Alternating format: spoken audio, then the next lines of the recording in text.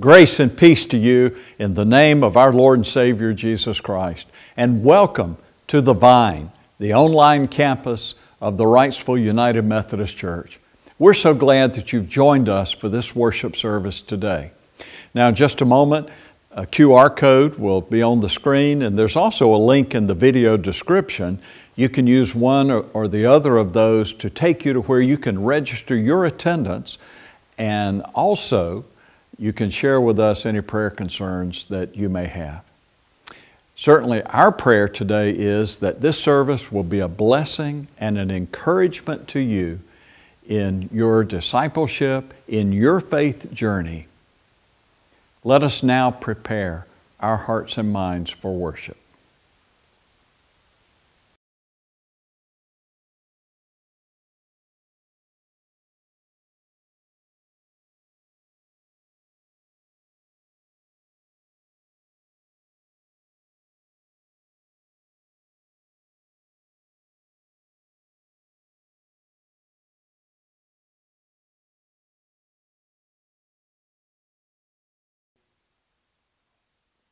I invite you to join with me as we pray together our opening prayer. The words will be on the screen. Pray with me. Jesus, as we journey with you to Jerusalem, keep us close by your side. Give us strength to follow you wherever you lead, even to the cross. Amen.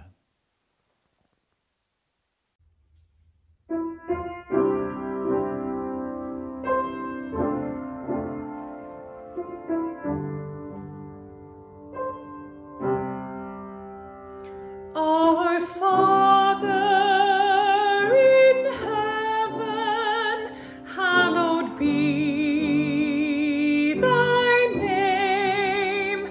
Thy kingdom come, thy will be done on earth as it is in heaven. Give us this day our daily bread, and forgive us our trespasses, as we forgive those that trespass against us. And lead us not into temptation, but deliver us from evil. For thine is the kingdom and the power forever and ever. Amen. Our Father in heaven, hallowed be thy name. Thy kingdom come, thy will be done on earth as it is in heaven. Give us this day our daily bread, and forgive us our trespasses, as we forgive those that trespass against us. And lead us not into temptation, but deliver us from evil. For thine is the kingdom and the power forever and ever. Amen. For thine is the kingdom and the power forever and ever.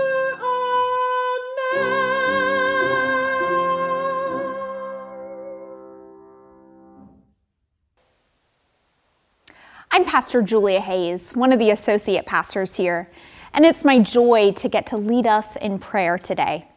Will you join me now in prayer? Holy and loving God, we thank you for gathering us together today.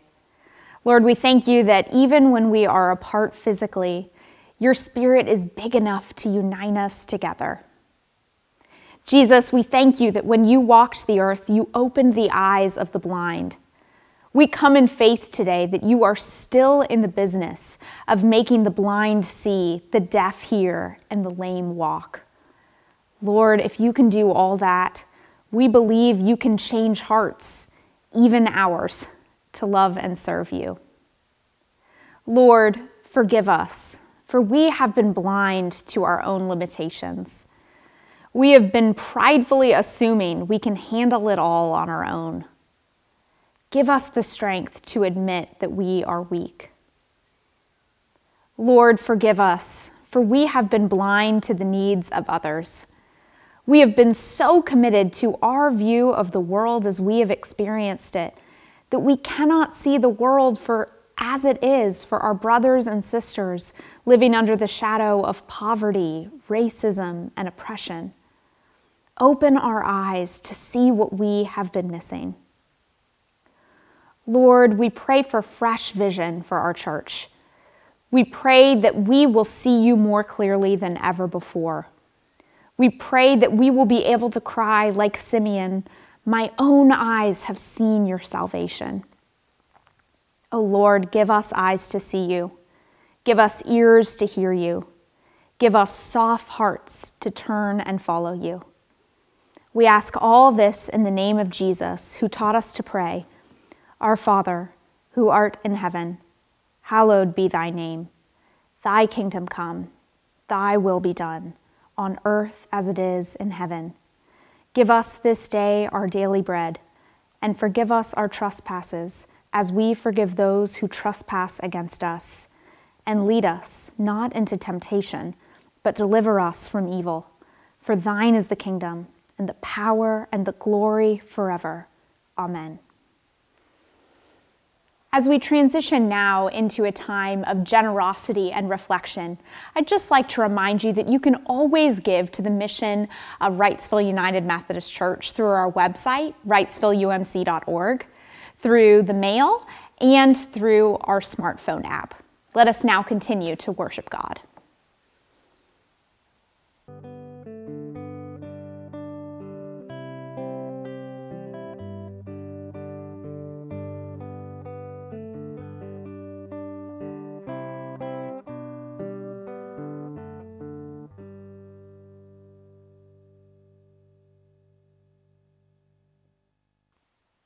Hi, Wrightsville kids. I'm Pastor Julia.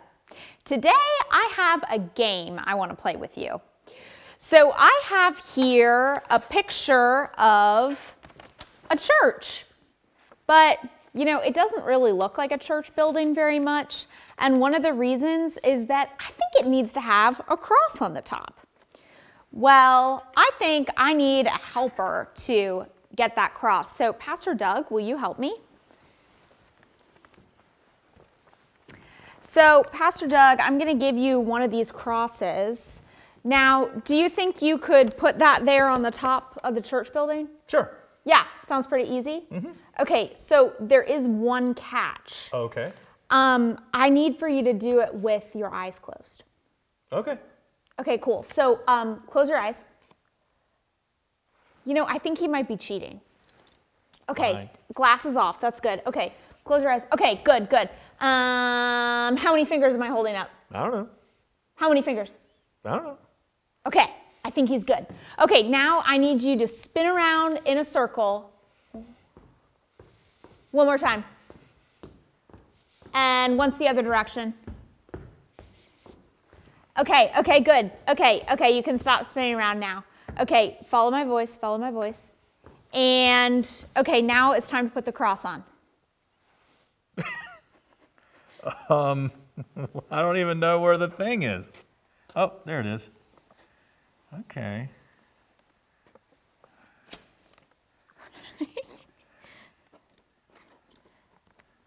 Okay, you can open your eyes now. That's not bad. That's not terrible. That's not really bad, but I think that cross is gonna fall off the building. Yeah. So, how about, can you try it again, but with your eyes open this time? Okay, sure. Okay. How about that? That was great. Thanks. Awesome. Thanks, Pastor Doug. Yeah. Thanks, everybody. Wow, that was a whole lot easier to do with Pastor Doug when he had his eyes open, right? There's a lot of things that are a lot easier to do if we can see. You know, in the Bible, there's lots of stories where Jesus heals someone who was born blind. And Jesus opens up their eyes so that they can see. And so then they can do all sorts of things like put crosses on the top of church buildings. Well, a lot of us are born able to see, but Jesus also teaches us that sometimes there's a different kind of being blind, of not being able to see. And that's when we can't really see the things that God wants us to be able to see. Maybe we can't notice when someone really needs a friend or when someone needs help. Something like that can show that we're having trouble seeing God. But Jesus came to fix that for us too. And Jesus gives us new eyes so that we can see all the wonderful things that God wants to do. I'm so grateful for that today. Let's say a prayer together. Jesus, thank you for giving us new eyes to see you with. We love you so much, and it's in Jesus' name we pray.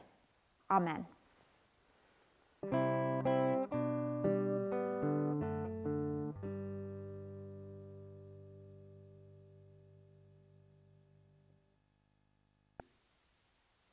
Good morning, and grace and peace to you in the name of our Lord and Savior, Jesus Christ.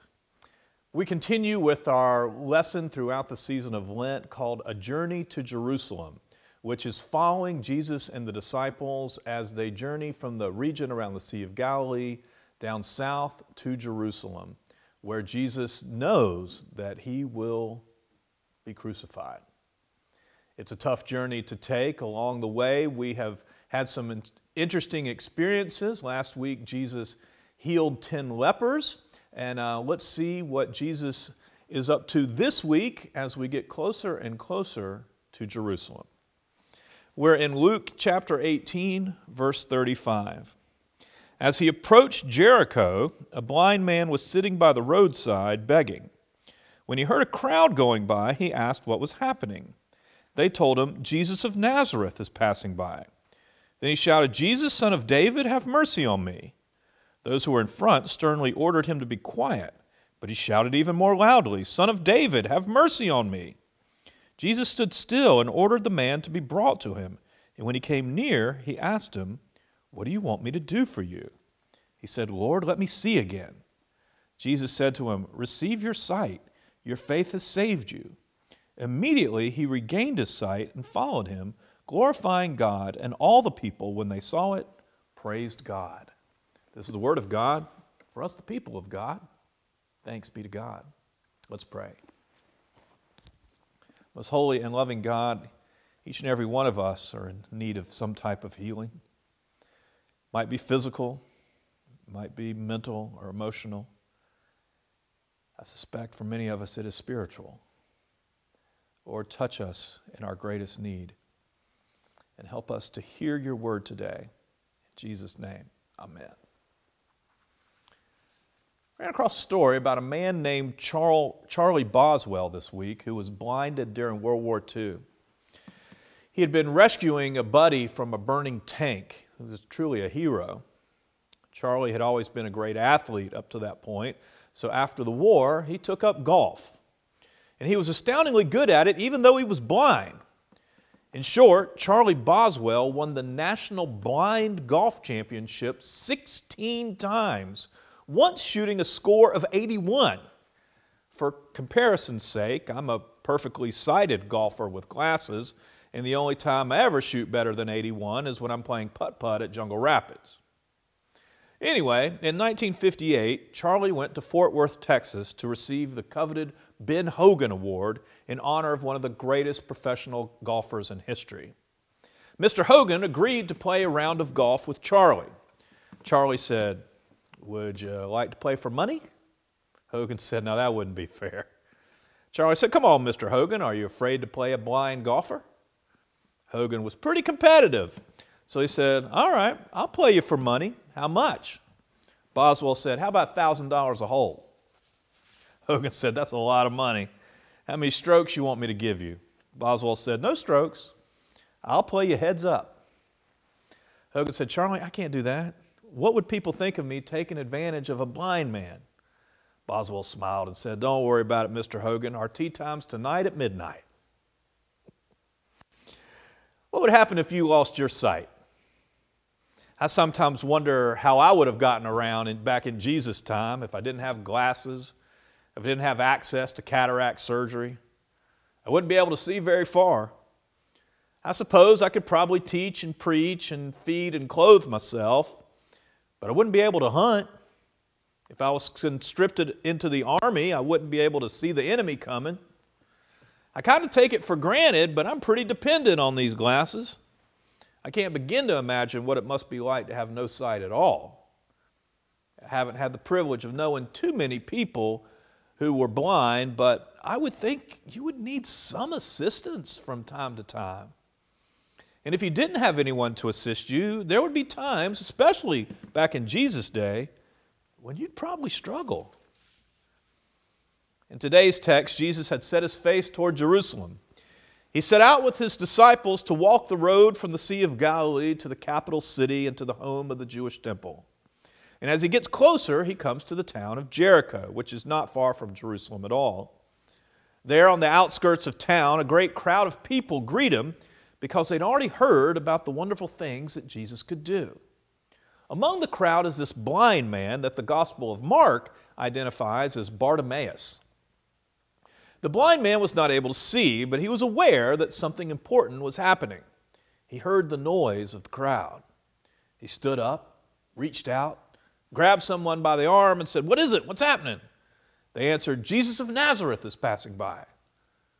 Bartimaeus may have been blind, but he knew who Jesus was. He'd heard all about him. Immediately he cried out, "Jesus, Son of David, have mercy on me." And those standing there thought he was being rude, getting out of his place. They said, "Oh, pipe down, old Bart." But he cried out all the more, "Son of David, have mercy on me."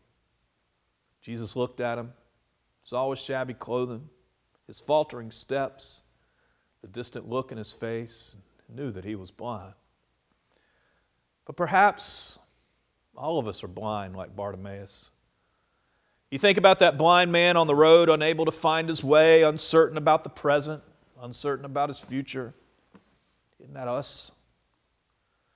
We are Bartimaeus.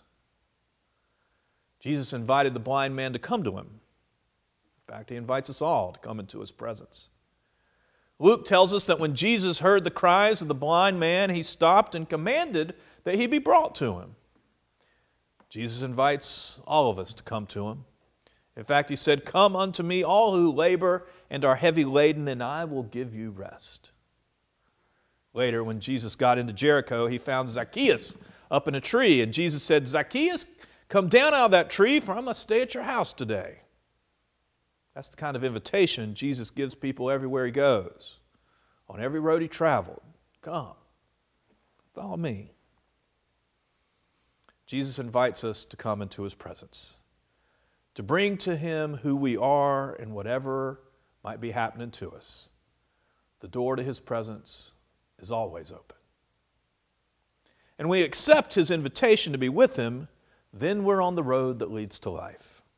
We may not have all the answers, but we know that Jesus is the answer. We may not be all we should be, but with the help of Jesus, we will become all we can be. We may not always be on top of the world, but by the grace of God, we'll have the best of both worlds, this world and the one to come. We may sometimes lose our way, but our hands are in the hand of the one who is the way, the truth, and the life. A woodsman came upon some Boy Scouts out in the wilderness one day, and when he saw them, he said, "Are you lost?" And they answered, "We don't really know where we are, but we're not lost. We're with our scoutmaster, and he knows the way home." When we're with our master, we'll find our way. And he invites us to be with him. But I want you to remember something else, that Jesus will meet you at the place where you hurt the most. Jesus met the blind man at the point of his greatest need. He said to Bartimaeus, "What do you want me to do for you?" And Jesus was asking, "What do you need? What's the problem? Show me where it hurts." That's the question he asks of all of us. What do you want me to do for you? What is it you really need? Is there some great hurt in your life? Some great burden that you bear? Whatever it is, you're not alone in your struggle. Christ invites you into His presence, and there He will meet you at the place where you hurt the most.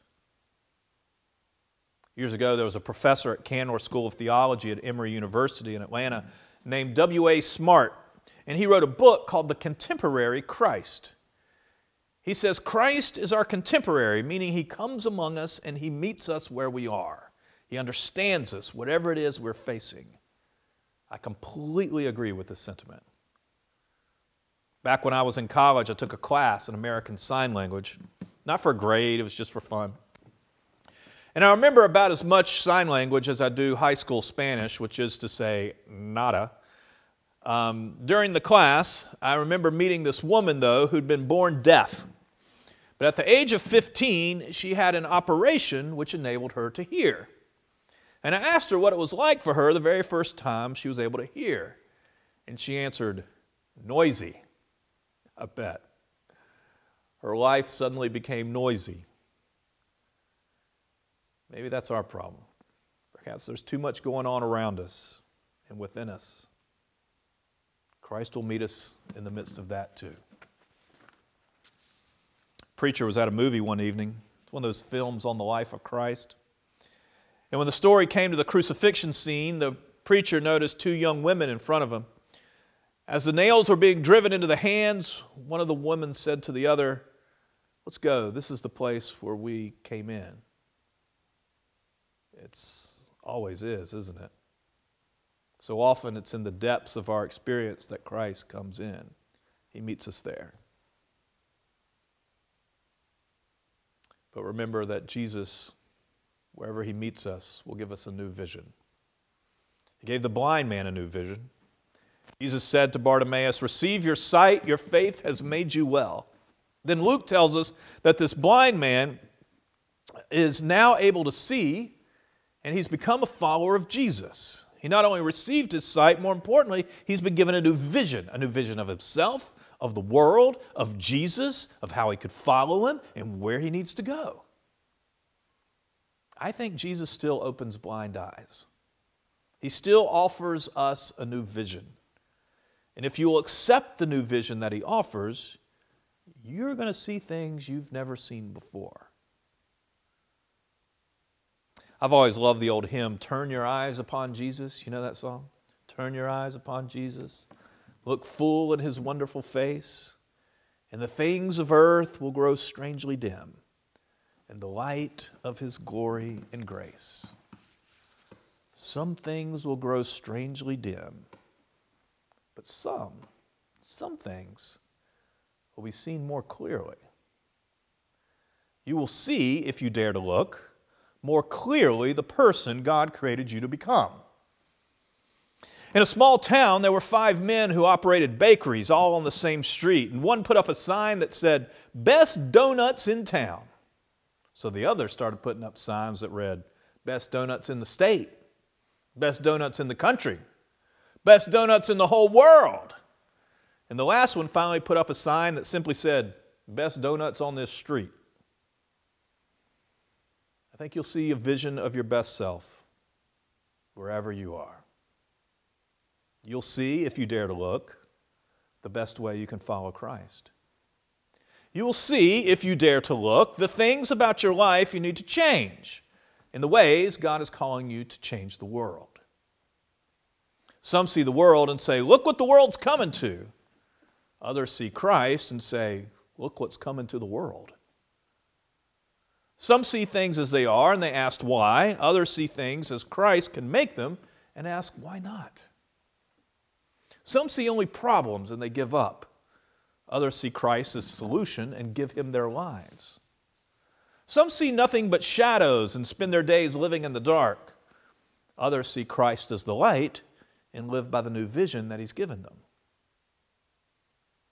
Over a period of several months, a man had cataracts removed from both eyes, which is something I can relate to. He went back to his doctor for a final checkup, and the doctor handed him a bottle which contained the cataracts and said, "This is the thing which kept you from seeing." The man replied, "Doctor, I want to thank you for giving me my sight back. I want to thank you for a new set of eyes. I'm glad I don't have my old eyes. I've seen some things lately I've never seen before." I remember being like that the first time I ever got a pair of glasses. See, Jesus will give you new vision. You'll see some things you've never seen before. When Robert Louis Stevenson was just a boy, he was being cared for one evening by a sitter. The sun had just gone down, and little Robert went into the living room and looked out into the darkness. And as he stood there, he saw a lamplighter coming down the street, lighting all the street lamps. And he turned and he called to the babysitter and he said, "Look, there's a man out there punching holes in the darkness." There is someone who will punch the darkness right out of your life. You will see things you've never seen before. And with a new vision and the light of His love, you will find a new way. So turn your eyes upon Jesus.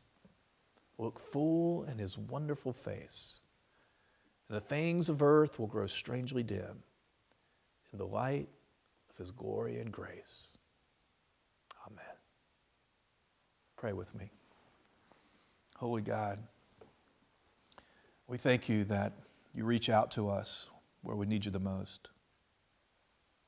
Give us new eyes to see. Give us a new vision for the way the world can be. Give us a new way of us seeing ourselves. Lord, help us to follow Jesus on the path that You have laid out for us. Help us to change the world, to be more like Your kingdom. We ask this in Jesus' most precious name.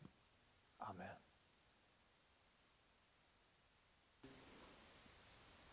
Turn your eyes upon Jesus.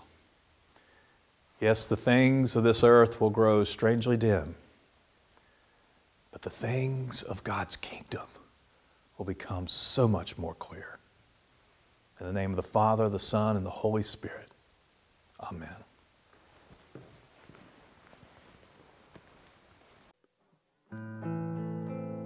Go now in peace, go now in peace. May the love of God surround you everywhere, everywhere you may be.